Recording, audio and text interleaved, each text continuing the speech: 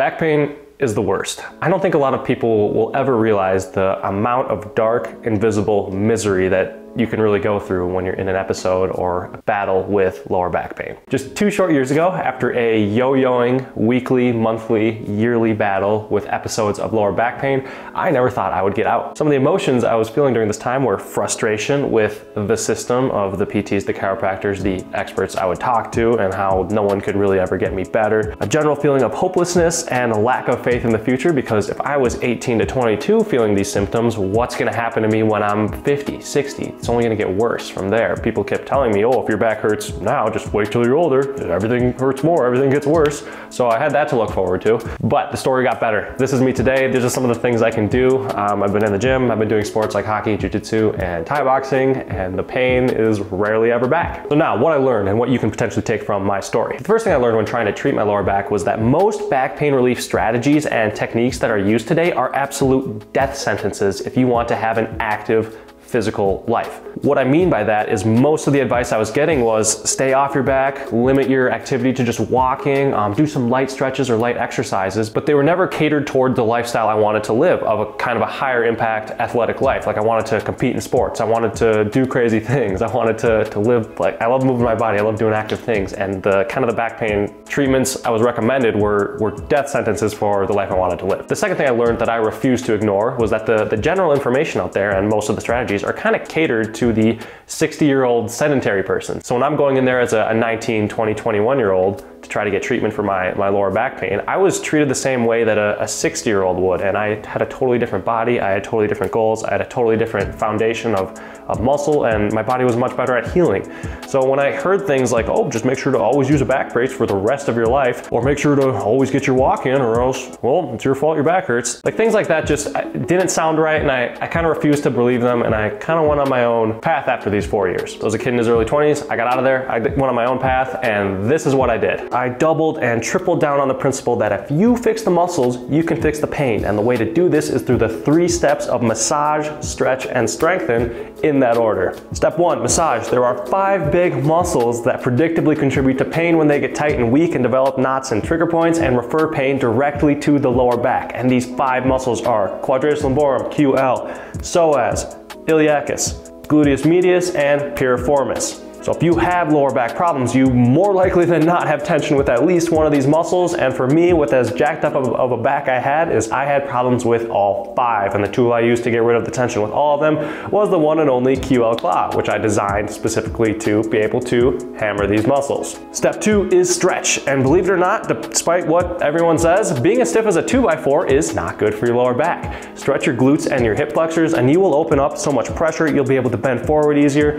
You'll be able to walk better. You'll be able to run better. Everything will just lubricate and work better when your glutes, your hip flexors, and more muscles are flexible. If you need a program for that, I made one, Flexible Back 2.0, link in the description. And step 3 of fixing the muscles, fixing the pain is strengthening. And this is building your resilience, letting you be an athlete, letting you compete, letting you do whatever you want physically. You need to develop a base layer of strength and endurance in specific areas of the body if you want to put your back through any stress. So if you want to be an athlete again and you want to move pain-free and not worry about your back when you go to pick up your kids or pick up a shirt off the floor, Back of Steel 2.0 is the program I put together for this. Otherwise, I have plenty of videos on this channel with exercises you can do for free. So getting out of this was not an overnight thing. It took me 4 years of basically rocky cutscenes, trial and error, learning things, trying things, talking to experts, talking to trigger point therapists or people that kind of do like off the beaten path type of therapy. But at the end of the 4 years, when I finally had my first glimpses of pain relief, it was triumph. It was the best.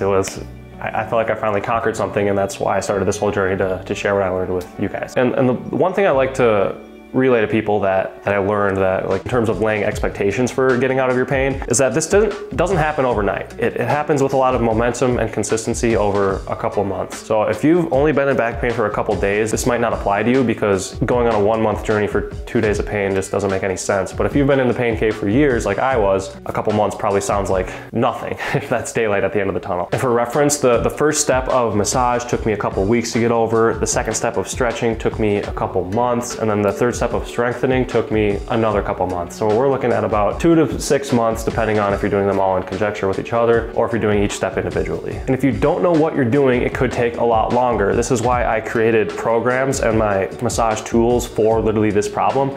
Check them out in the description, because these are the most potent, effective, proven ways to get there. If I would have had these programs, getting out of this pain would have taken me so much less time. It took me basically 5 years to make these, because for 5 years I was trying things and I was learning and I was talking to people and I was meeting with experts and basically just being a test subject on myself. And then finally, once I had something that worked, I put it into a program that's potent and concise and works. So that's what my programs in the description are. Check them out if you have problems with your back, because that's the quickest ticket you'll have to getting out of pain.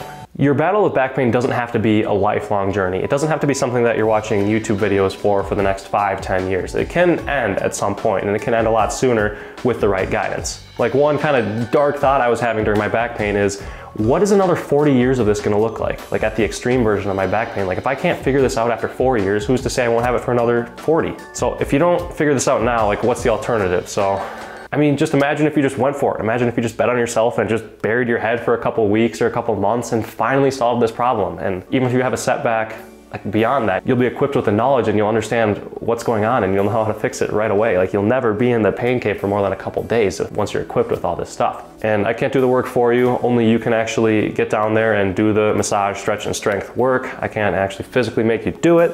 I really recommend you do, because the life on the other side is a lot better. And I can just share what worked for me and the people that I work with. So, predicting a couple FAQs here. I am 24 years old. My back pain episodes were 18 to 22. Beyond 22, I've only had a couple. And every time I've had a back episode since 22, it has never lasted more than a couple days, because I know what to do right away, because I'm equipped with the right knowledge. Another FAQ, no, I'm not on steroids, despite how huge and massive I am. I know I get that a lot.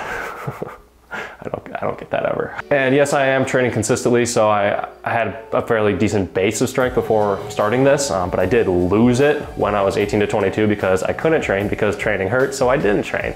While you're getting over your back pain here, it's best to create a lifestyle that you can do consistently. Even if it's just a couple months that you can stick to it, the best program and the best progress you're gonna make is the one you actually stick to. The perfect program that you don't stick to isn't gonna help, so try to make it work around your schedule, around your life. My programs are very low energy. You just read them once and they're about 15 minutes of work every couple days. That's gonna be the most potent way to get you to your massage, stretch, and strengthening goals. And then beyond that, you'll be equipped with the knowledge to maintain whatever life throws at you beyond that. If you wanna get started on massage, step 1 here, check out this video next.